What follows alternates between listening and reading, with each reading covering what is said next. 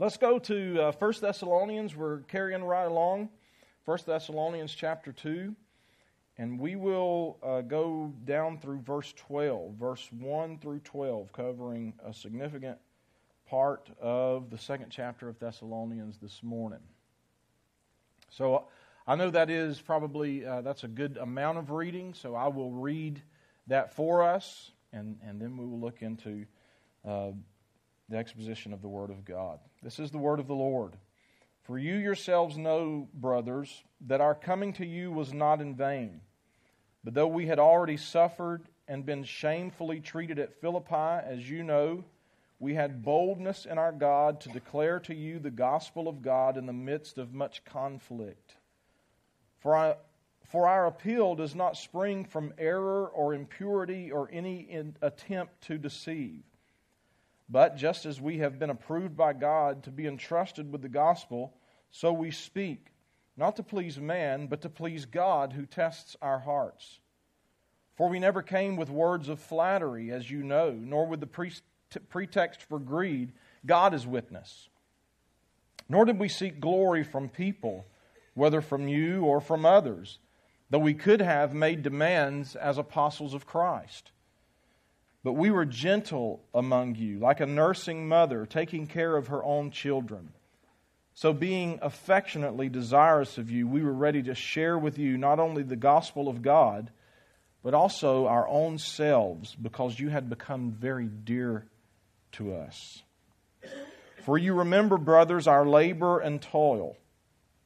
We worked night and day, that we might not be a burden to any of you, while we proclaim to you the gospel of God. You are witnesses, and God also, how holy and righteous and blameless was our conduct toward you believers. For you know how, like a father with his children, we exhorted each one of you and encouraged you and charged you to walk in a manner worthy of God, who calls you into His own kingdom and glory. Let's take a moment and pray. God, my prayer is that you would be kind to your people today by speaking your word to them.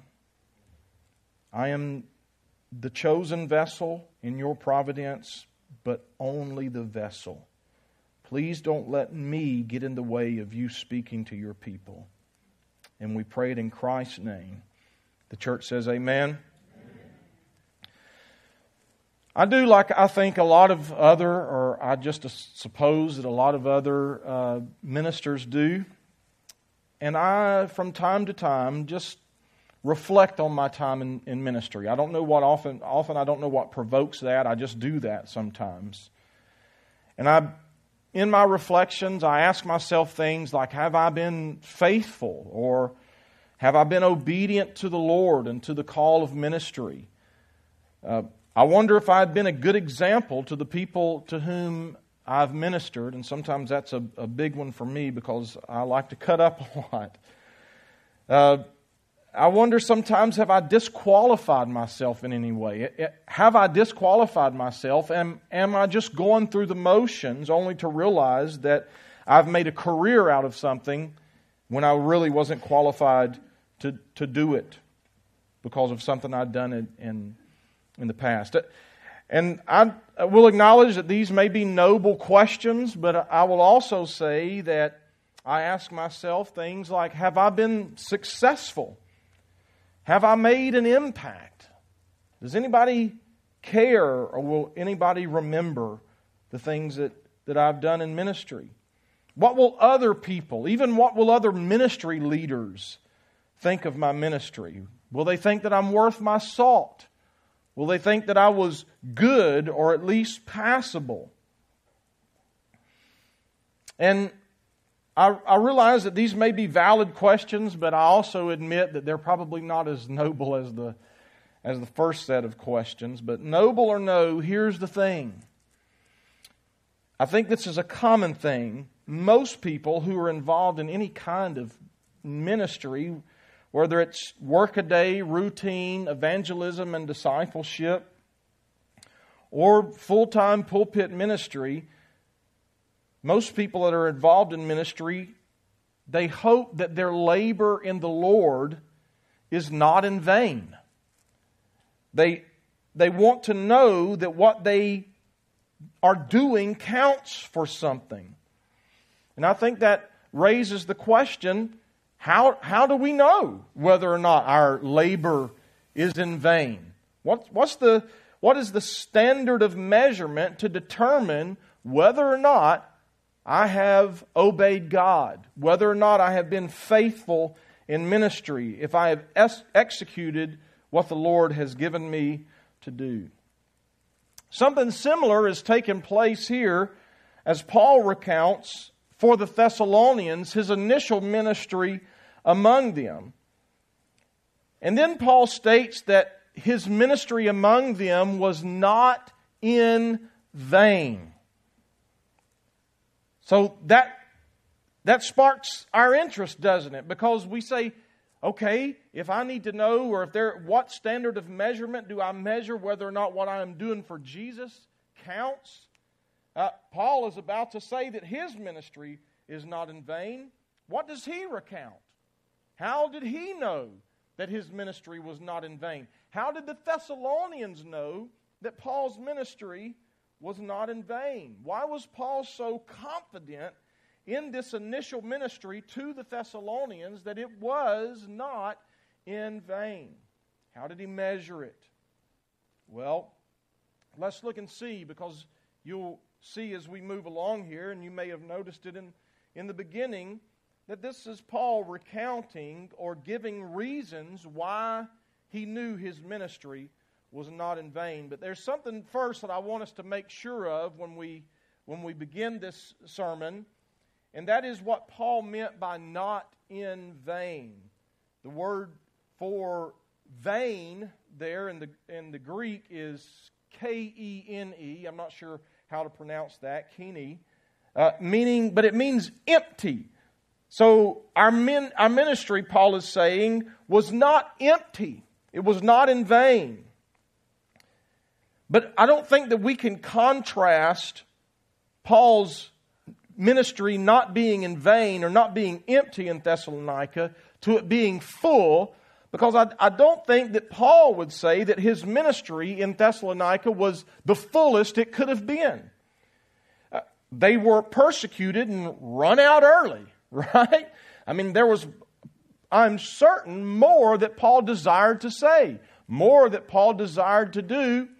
But as we saw in Acts 17, 1 through 9, as Dale laid that out for us, they were unable to do everything that they had desired to do because their ministry was cut short.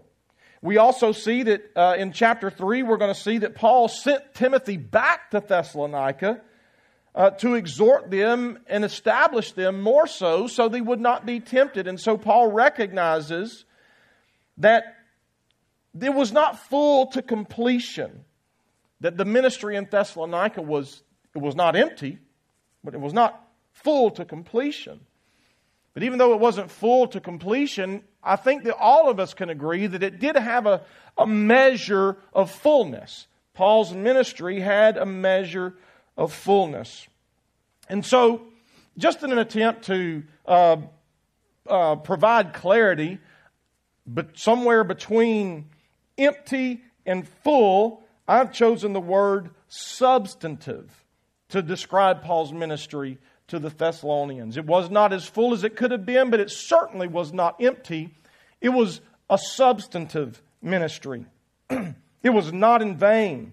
It had substance. And so what makes Paul so certain his ministry to the Thessalonians was not in vain, or it had substance? What are the characteristics of this substantive ministry? And that's what I want to speak about. I find two here, characteristics of a substantive ministry. So first, Paul says the ministry in Thessalonica was substantive in verses 2 through 6 because it was a bold proclamation of the gospel in the midst of conflict. So what's a characteristic of a substantive ministry? A substantive ministry is a bold proclamation of the gospel amid conflict. Bless you. I feel your pain. Paul recalls how they were treated in Philippi, opening up. You remember how we were done wrong in Philippi just to their arrival in Thessalonica? That's recorded in Acts 16. And then, as I've already said, Dale laid out for us how they were treated in Thessalonica in Acts 17. But in spite of the suffering and shame they received at the hands of the Philippians and at the hand of those Thessalonians, Paul said, we preached the gospel with boldness. But verse 2 says that this boldness did not arise from the strength of Paul. This was not Paul pulling up his bootstraps and saying, well, you mistreat me, here it comes, baby. I'm fixing to give you the gospel. That's not the way. He didn't do it in his own strength. Rather, Paul recognizes the strength came from God. It was a strength from God. The boldness was not in Paul, verse 2 says. The boldness was in God. The NIV actually translates in our God as with the help of God. So Paul is conveying that the boldness that came to them did not arise from their own strength, but it came to them because God was helping them. And I think maybe even that gives us a hint of what is behind the substantive ministry. It is the help of the Lord. But they had a boldness in God, but Paul then goes on to say that they had a boldness in the message. Verse 3 opens with the word for or because, for our appeal does not spring from error. And what this is doing is it connects their boldness in declaring the gospel in verse 2 with the reason he is about to give in verse 3. And Paul says that they were able to declare the gospel with boldness for or because their appeal does not spring from error, impurity, or deception. Paul had boldness then in the message. He had boldness in the purity of the message they were preaching. Well, what is the message they were preaching? Paul sums it up for us in Luke sums it up for us in Acts chapter 17. Look at verse 2 and 3 if you have your Bible. I apologize, I didn't get that on the screen. Acts 17, verses 2 and 3. And Paul went in, as was his custom, and on 3 Sabbath days he reasoned with them from Scriptures. And here's the message that he was preaching from Scriptures. Explaining and proving that it was necessary for the Christ to suffer and to rise from the dead, and saying, this Jesus, whom I proclaim to you, is the Christ. This is the summary. Paul was reasoning in the synagogues that the Old Testament Scriptures taught that their Messiah would suffer on the cross and be raised from the dead. And then Paul says, look, Jesus of Nazareth was that Messiah. He is the one that was crucified. He is the one that was raised from the dead. So Paul was preaching that Jesus came to die for sinners, that he was raised from the dead, and then he was calling people to believe on Jesus. This gospel appeal, it didn't arise from error or delusion. It didn't spring from any impurity or impure, immoral motives. They were not trying to, Paul and Silas or Paul and company were not trying to trick the Thessalonians like an angler baiting the fishhook, which is actually the word picture here in the Greek. Instead, Paul and company preached with boldness because they knew for certain that Jesus of Nazareth was the prophesied Messiah, and he came and died for sinners and rose from the grave by the power of God. Paul is saying, look, I was so bold with you because what I was saying is true. I didn't embellish it. I didn't add to it. I didn't try to make some emotional appeal, or as he's going to say in a moment, I didn't use flattering words. We were bold because what we knew was just a recount of how things actually happen. Jesus of Nazareth died for sinners, was raised from the grave, and then He called people to repent and believe this sure word. The surety of this message gave them boldness, even in the middle of great conflict. And may I tell you, unbelieving friend, if you are here today, or if you are hearing me via Facebook Live, I want to say that we are just as bold to declare this today because we are just as convinced as Paul and Silas were 2,000 years ago. Further, we are equally bold to call you to believe this message of salvation to the salvation of your soul. Jesus Christ died for sinners. He was raised from the dead, and we call you to believe.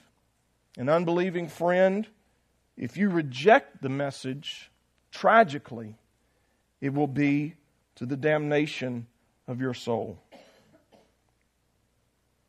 So Paul had boldness in God. He had boldness in the message. And as I've already alluded to, Paul had boldness in pure motives. We were bold by the help of God because we had pure motives. The message was pure, but our hearts were pure. Another source of Paul's boldness in proclaiming the gospel is that he did it with a pure heart. Their motives were pure towards God.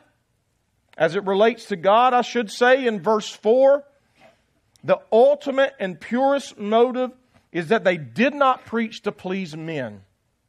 We had boldness, our motives were pure because we were not preaching for the applause of men. We were not preaching to please men, but rather we were preaching to please God. They were there to proclaim the gospel, and they were there to do so ultimately for the pleasure and glory of God. Regardless of how the people responded, you may get angry, you may reject the message, no one may believe, but we're not here for your applause, and we're not here for your response. We're here to please God. And my prayer is, even as I studied this sermon, I actually wrote it down in my notes with exclamation point, God, give us more men of that sort. Make me a man of that sort. Listen, I understand that when we are reaching and preaching and hoping and pulling for the souls of men, naturally we want them to respond positively. Isn't that correct? It breaks our hearts when we share the gospel and it seems like it falls on deaf ears. That is a heartbreak to us. But listen, we do not share the gospel simply because we think or don't think folks respond. The reason that we preach, the reason that we proclaim, the reason that we believe and that we do the things that we do is because we have a desire to please the Lord, regardless of how others respond to the message. And we've got to remember that. We've got to remember that. I've got to remember that. But their motives were not only pure as it relates to God, but their motives were pure as it relates to the message. Verse 5 tells us that. And then note how verse 5 correlates with verse 3. For we never came with words of flattery. This is verse 5. As you know, nor with a pretext for greed, God is witness. But then verse 3, for our appeal does not spring from error or impurity or any attempt to deceive. They did not come with flattering words, nor was there a need to do so, because their message was true, no error. It was pure, no immoral motives and no impurities. And it was honest. There was no deception or deceptive tactics. They didn't have to use it because they knew what they were saying was true. And then Paul says we didn't come with a pretext for greed. And again, the NIV perhaps makes it clear here and says, nor did we put on a mask to cover up greed. We weren't trying to proclaim something extraordinary to you as a way to mask over a desire for greed. I think that this is probably an allusion. There were a lot of kind of traveling philosophers in the Greek world, and they would come with these magnificent speeches and flattery, and it was just a very rosy oration. And then they would take collections up, and the people would be so worked up over the extraordinary speech that they would pay these orators money, or these philosophers money. And from what I understand in the historical context of this, that some of these guys made a good living doing that way. And maybe even because Paul came and company came declaring this extraordinary thing, that Jesus Christ died for sinners and was raised from the dead, that this was just them trying to mask their desire for money. And Paul's saying, no, we were not trying to mask or cover up greed. We were telling you the truth. We were so bold with you, and we said it so straightforwardly, maybe I should say it like that, because we knew we were telling you the truth. It wasn't because we were trying to get rich. And then Paul says, we made this obvious because we were working while we were doing this so we wouldn't be a financial burden to anyone. He says that in verse 9, doesn't he? So they were not preaching for payment, even though it does seem like it may have, Paul may have been saying with his rights of apostleship that they could have sought payment, maybe even demanded support from the Thessalonians, but that's not what they were there to do. Rather, they were preaching the gospel to declare the truth about Jesus so all may hear and believe. We had pure motives. Their message was true. Their motives were pure. And this is a ground for boldness without a doubt. Further, their motives were not only pure as it relates to God and as it relates to the message, but their motives were also pure, verse 6 tells us, as it relates to the people. They did not preach so the people would glorify them in their great speech and rhetoric. That was another way that the Greek philosophers received payment, not just money, but they received payment by the fame and glory that came, the applause of men as they preached, or rather as they declared these great orations. But that's not what Paul was doing. They were pure as it relates to the people. They were simply there to clearly proclaim the gospel message. Therefore, the words of flattery are unnecessary. Paul, as one unwielding apostolic authority, could have demanded his hearers pay him money, could have demanded that his hearers pay him attention, but he was not there to prove his apostleship. He was there to preach the gospel. And that is in spite of that constant conflict that Paul says that they were in the midst of. So a primary characteristic then of Paul's substantive ministry to the Thessalonians is that it was a bold declaration of the gospel despite great conflict. But there's another characteristic that I think is seen here of a substantive ministry. And that is, Paul says our ministry was not in vain because we cared deeply for you. Our ministry was not in vain because we boldly declared the gospel to you. But our ministry was not in vain because we loved you so much. So another characteristic of a substantive ministry is affectionate care for the Thessalonians. Perhaps no other word in the text communicates Paul's affection for the Thessalonians like the word that appears in verse 7, gentle.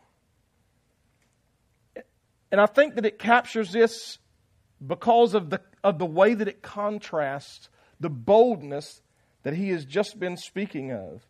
Because because Paul was as bold as any apostle. But then he also says that he is as gentle as a nurturing mother. Something came to mind when I read this. I was looking at this, and that is one time I was walking through the woods, and when I heard some beating through the palmetto bushes, and I looked over, and I saw a mama and 2 cubs, black bear. I don't know, 50 yards from me. I was bow hunting. I did not have a gun. And I was frightened because the mama was actually a little ways in front of, or as she turned to run, behind the cubs. And I was walking down the road, and if I would have timed it right, she would have crossed the road, and the cubs would have still been on the other side of the road, and I would have been in between Mama Bear and the cubs. And that's why I was frightened. Right? And it made me think of that. It made me think of this mama black bear, because nothing is more frightening than a mama bear defending her cubs. I mean, there's a whole T-shirt industry and bumper sticker industry that operates on that illustration. But at the same time, if you've ever watched National Geographic or anything like that, nothing is more endearing and precious as seeing a mama bear having a tumble in the tall grass with her cubs. Right? She's playing, and one nips on her ankle, and she turns around and kind of gives it a little scold, and then she scoops up the bear. You've seen the picture, and throws it on her back, and they go strolling through the meadow, and it's so endearing, and everybody is saying, "Oh, look how much she cares for those cubs." But don't get between her and those cubs. She's bold and gentle. And that doesn't capture all of the contrast here, but maybe a little bit, because I can just see in my mind's eye Paul standing in the synagogues and with his sleeves rolled up maybe, and his eyebrows furled and his nostrils flared, as he is boldly and fearlessly defending the faith against the naysayers and unbelievers. We boldly declared the gospel to you. We knew it was going to create conflict. We knew perhaps it would mean imprisonment like it did in Philippi. But we did it anyway because we knew what we were saying is true. But then at the same time, see the same apostle who may have been so boisterous and clear in the synagogue lovingly scoop up the weakest of the Thessalonian believers into a loving embrace and nourish him with the salve of the gospel of grace. Paul not only boldly declared the gospel in the face of much conflict, but he affectionately gave himself for the nurture of the Thessalonian spiritual maturity. And for the sake of structure, I've categorized this affectionate care that Paul and company showed to the Thessalonians as loving, verse 8, giving, verse 8 and 9, living, verse 10, and teaching. So loving, giving, living, and teaching. Loving, Paul says in verse 8, we were affectionately desirous of you because you had become very dear to us. And it is a beautiful thing when God does that in the heart of a minister. As I feel that He has done that with me toward you.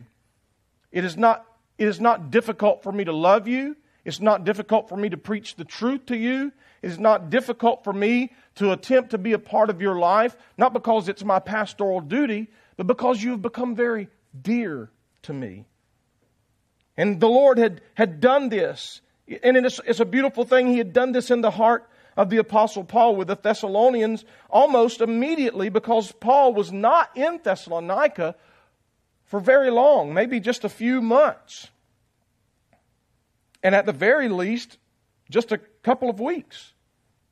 So why did Paul then declare the gospel in the face of much conflict?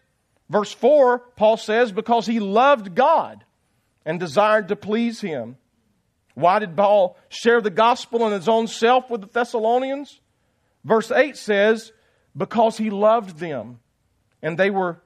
dear to him.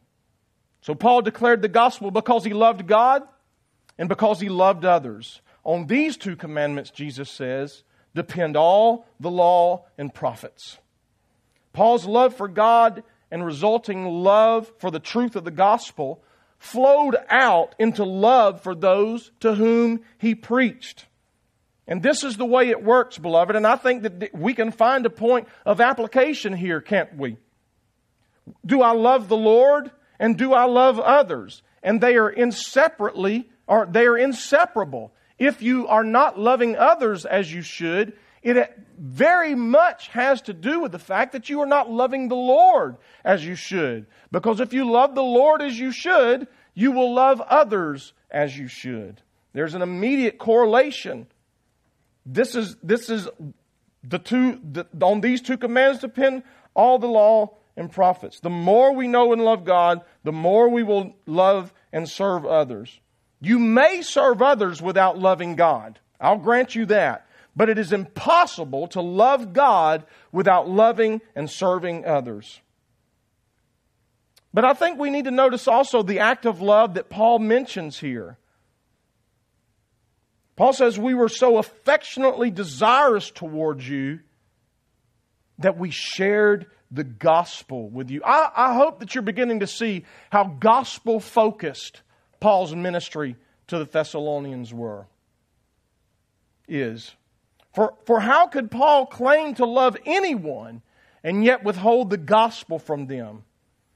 And here again, I think we can find another point of application. So it is with us. We cannot say that we love the unbeliever if we refuse to share the gospel with them. And listen, we need to live before them to be sure. But the gospel is a message. It requires words. Use your words, right? Now I sound like a nurturing mother. The gospel is a message. Don't think that you can just live before. I have some highly moral friends. They may even, by this world's standards, say that they are more moral than I am. Right?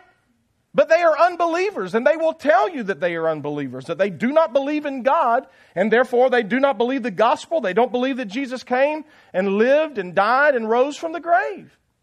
They're moral people. So there's a shining example of how to live a moral lifestyle. But the reason that it has no gospel impact is because the gospel is not just a lifestyle. The gospel is a message. You cannot share the message of the gospel without words. Share the gospel, beloved. Don't excuse yourself by saying, well, I'll just live right. Because there are people in the world that live right that don't even believe the gospel. You need to give them the reason that you live right. Otherwise, it's legalism.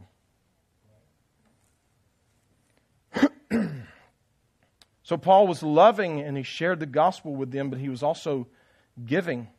We were ready to share even our own lives, our own selves. He demonstrated his affection by sharing the gospel and sharing his self. And then he shows what that looked like for him in verse 9. Paul said that they labored night and day so they wouldn't be a burden to the Thessalonians. More than likely what Paul is referencing is that he employed his tent-making skills while in Thessalonica so he could earn a living while he was there. All the while ministering in the synagogues and elsewhere when he wasn't working. So he was probably ministering in the synagogues and in the streets in the daytime and then laboring in the evening and nighttime. Not leaving probably a lot of time for rest and recreation. And again, I think of this nurturing mother picture that he says. A nursing mother, even though she has labored all day with her various chores, when she hears the whimper of her child in the wee hours of the morning, she rises in the middle of the night to soothe and to nurture her child. And so Paul and company is saying, like a nurturing mother, we labored for you day and night, and not because we only felt obligated, but because we loved you. The mother, when she scoops her child up, she isn't like, well, all the time, why don't you just be quiet and sleep all night? Sometimes it's like that, I get it. But she loving, even if she does feel that way, she doesn't just immediately demonstrate that. And the reason that she does that as a nurturing mother is because she loves the child. She's gentle and kind, even though she's been deeply and greatly inconvenienced. And so Paul is. But don't lose sight of how gospel-focused, again, Paul is. He said he was giving himself to the Thessalonians day and night. But look at the end of verse 9.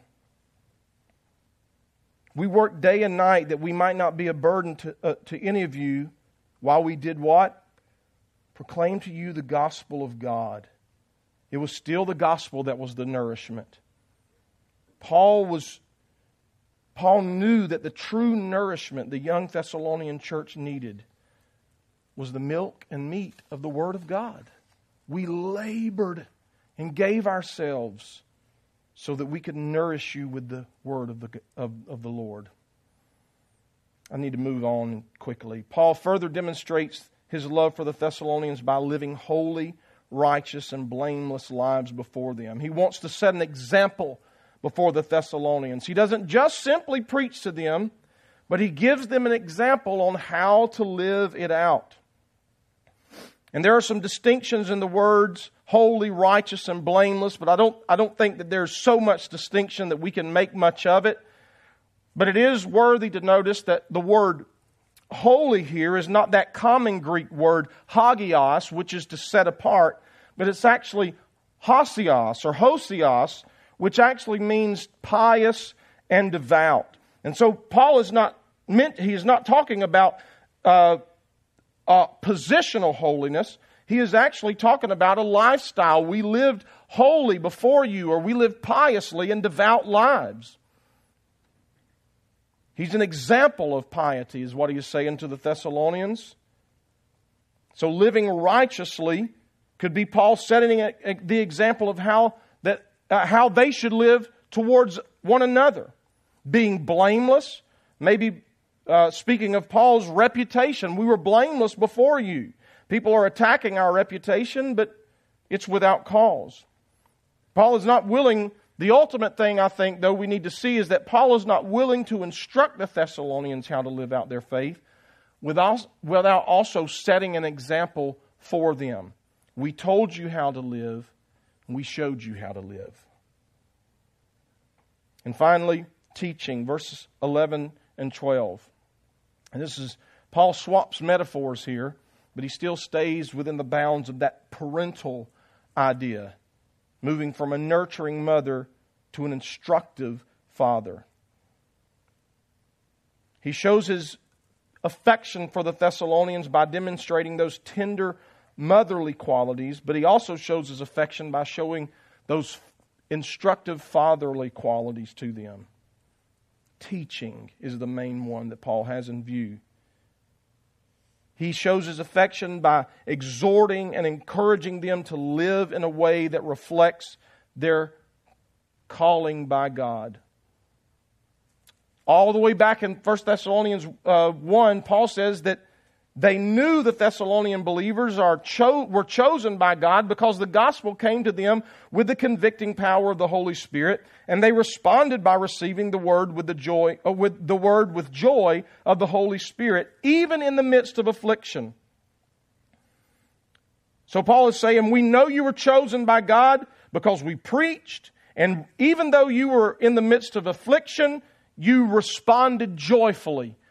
The Word of God and the Holy Spirit worked to convict your heart, and because of that, we know that the Lord has chosen you, that the Lord has saved you.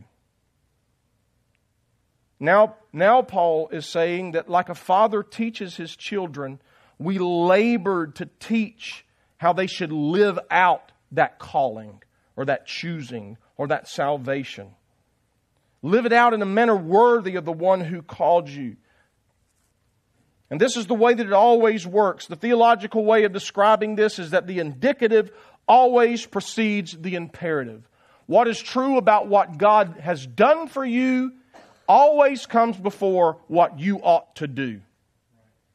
Right? And again, I don't need to hurry, but this is something that must be drilled. If you ever start talking about what you need to do, what you need to do, what you need to do, it quickly moves into legalism. If what we need to do is not immediately and primarily, firstly connected to what Christ has done for us, it slides immediately into the slope of legalism. It's not about what you need to do, about what you need to do, about what you need to do. It's about what Christ has done for us. He has borne God's wrath on Himself.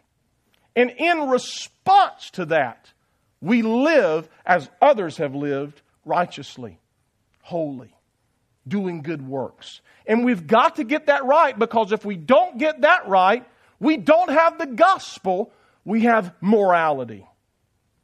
What Matt Chandler called therapeutic moralistic deism. The indicative always precedes the imperative. Yes, there are things that Paul will instruct them to do, but first he says, I need you to know that you are chosen by God. You believe the Word of God. And then we showed you how to live in response to that. We've got to get this. And then finally, Paul says that God is the one that called the Thessalonians into His kingdom and glory. Paul always taught the kingdom of God had a present manifestation and a future glory. You remember, some of you probably remember Dale talking about the already not yet nature, the kingdom that we would deal with quite a bit in 1 Thessalonians and in 2 Thessalonians, and here it is again. And this could even well be a hint of what Paul will teach them later on in the letter. Here Paul likely reminds them that like a father, he taught them to live worthy of their dignity as citizens of the kingdom and worthy of their destinies in the future glory with God. And so as Paul surveys his initial ministry with the Thessalonians, he can say with confidence that he had a substantive ministry with them. Paul's ministry in Thessalonica was substantive because the gospel was preached with boldness and clarity. And affection was shown in nurturing and teaching the Thessalonians to live out their calling in a worthy manner, or a manner worthy of their present citizenship and future destiny in the kingdom of God. And I think that I've kind of maybe even belabored this, but I think there's an application here. Because every true Christian desires to have some sort of substantive ministry in the sphere of life where God has called them, right? We don't want our service for the Lord to be in vain. We don't want, as the biblical illustration is, we don't want all of the works that we have done to be straw and to be burned up on the day of judgment. What we want to do is to say that what I have taken to do for Jesus had some substance. And that's why I began with the illustration of my reflection on ministry. The question is, how do I know if I have done what I've done for Jesus is in vain or not? What is the standard of measurement for a substantive ministry or one that is in vain? And I think this message challenges the typical mindset of Western thought or those that have been influenced by it. That pragmatic idea of measurement. It's substantive because it was successful. It's substantive because it was associated with crowds or numbers. And I don't think that Paul could say that here. At least he never alludes to the amount of people that were saved in Thessalonica. He never says our ministry was not in vain because so many of you believed. Or our ministry was not in vain because we saw a great discipleship ministry began in the seat of Thessalonica. Nowhere does he say that. Rather, he says our ministry was not... We know that we had a substantive ministry, and you know we had a substantive ministry, because we boldly declared the gospel. We preached the gospel, and we loved you. That's how we know. Beloved, we don't need to fall into this pragmatic trap of asking how many or how much, but rather ask what kind. We measure the substance of what we do for Jesus by asking, am I bold in? Am I faithful to the gospel even when opposed? Do I minister gently and selflessly? Or do I minister greedily and to please people? Am I an example to those to whom I ministered? Or if they knew what I did in private, would it be completely discounted? Do I exhort them to live in a way that pleases God, or do I, in the name of Christian liberty, tell them that it doesn't matter how they live? This is the true standard of substantive ministry. Listen, according to 1 Corinthians 3:6, where one waters, one plants, but God gives the increase, God is looking for faithfulness much more than He is looking for success. And there's something else here that I thought immediately may apply to our context, if you'll allow me some liberty. You know, Church on the Way at this moment seems to be in somewhat of a season of loss. In just the last couple of weeks, we have lost 2 people who were actively connected to our church. Right? And there are those among us whose hearts are deeply grieved, and then there are those as we move out who are less and less grieved, but still afflicted in heart nonetheless. And I'm not comparing the way things happen in life with the suffering and persecution that Paul faced in Philippi and Thessalonica. But I think all of us can say that to some degree or another, especially over the last couple of weeks, we have suffered affliction. And then take into account some of the things that God appears to be doing across the country. And we are very hopeful that these are genuine moves of the Spirit that will result in a work of God across the country and around the world, right? Our hearts are hoping that. I know and understand we need to test and discern everything, but some of the things that are happening in Asbury and some of the other things, and we're looking at these things, and you're like, man, wouldn't it be nice if Church on the Way lingered around and prayed and sang songs, and wouldn't that be wonderful? But then we start comparing, but we're in a moment of affliction. Our hearts are sad.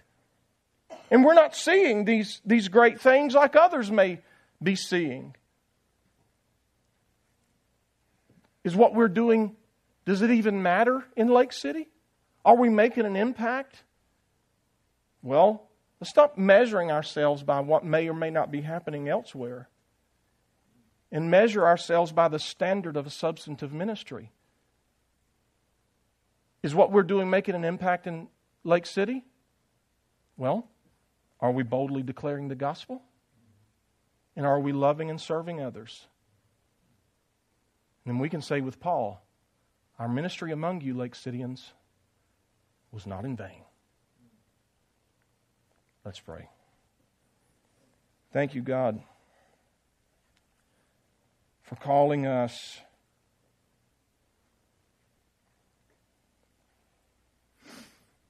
Thank you for comforting us in affliction. I cannot get past, Lord, that there are those among us who may be hearing by Facebook because they are uncomfortable with coming, because they might cry too much.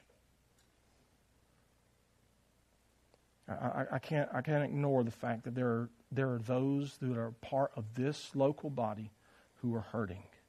And when they hurt, we hurt.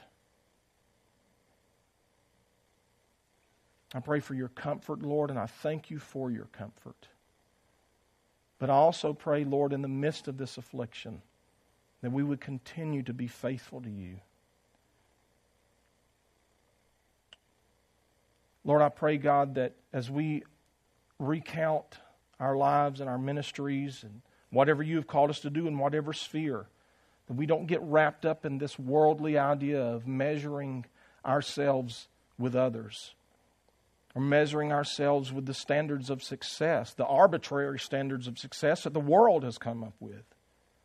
But rather we measure ourselves by your word. And Lord, when we measure ourselves by your word and we rest in the gospel, we are certain, Lord, that we can be faithful in ministering and doing what you have called us to do. That we won't be discouraged in the rise and fall of success and failure. But we'll be encouraged and emboldened in you. Make it a reality in our lives. And we pray it in Christ's name.